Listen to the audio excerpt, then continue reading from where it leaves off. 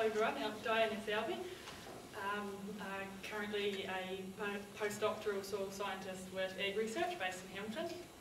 My background is from a high country sheep and beef farm in Southland, and similar to Lucy, I had regular progression to go to Lincoln like the rest of the generations. Initially it was to do viticulture and enology. That was the passion from coming from a boarding school in Dunedin.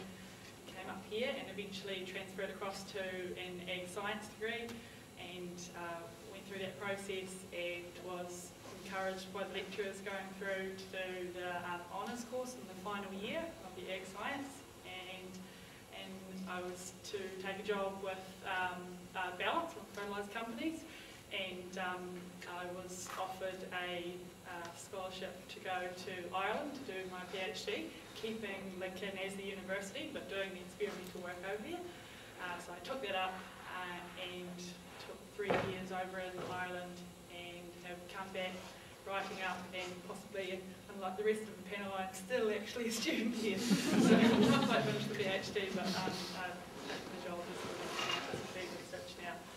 I'd just like to make a couple of points as so the science encouragement for me going through secondary school, the science teachers happened to be really good where I was, so biology and chemistry, and I love subjects like history and the languages, but those science teachers just had a way of explaining things that really made me want to carry on.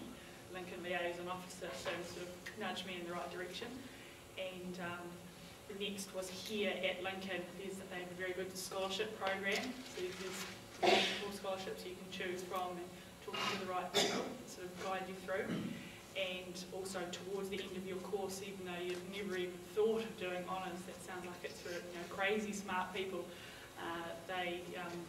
some of the lecturers would take you aside and encourage you to carry on with that, and the very same for PhD. I would never have considered those until someone had suggested it.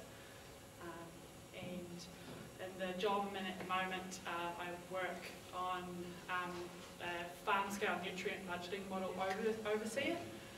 And so that's been used at the moment.